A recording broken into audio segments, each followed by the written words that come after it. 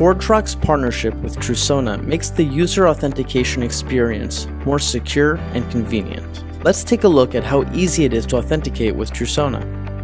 The user clicks on the Trusona logo and a secure QR code appears. The customer opens the Trusona app on their mobile device, scans the QR code, taps accept, and they're in. Convenience and security doesn't stop with the user. As a ForgeRock administrator, you can create Stepup authentication conditions whenever you'd like.